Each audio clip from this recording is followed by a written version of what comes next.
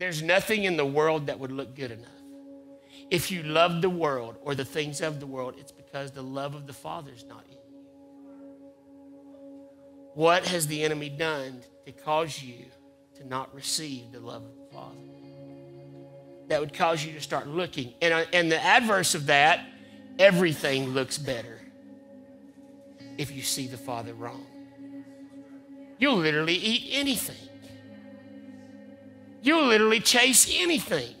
You'll literally put things in your body that will kill you if you don't understand, if you can't grasp, appropriate, receive the love of the Father.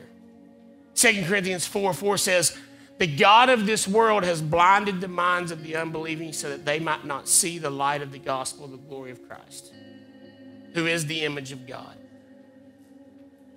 Satan blinds us so that we can't see. Now that's great. We're talking about that verse. I know that verse says the unbelieving. Now we're the believing because we prayed a prayer.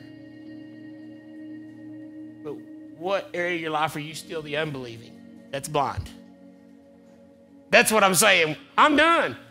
I'm prayed. All right? Okay. Well, let's start seeing this thing right. And let's start seeing this thing right. And 20 years into the process, I'll show you this thing right.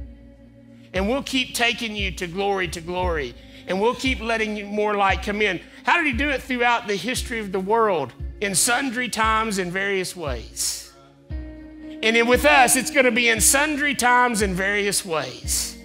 It's going to be a process and a journey with him that he's going to continue to take us higher and higher, glory to glory. More light and more light and more light.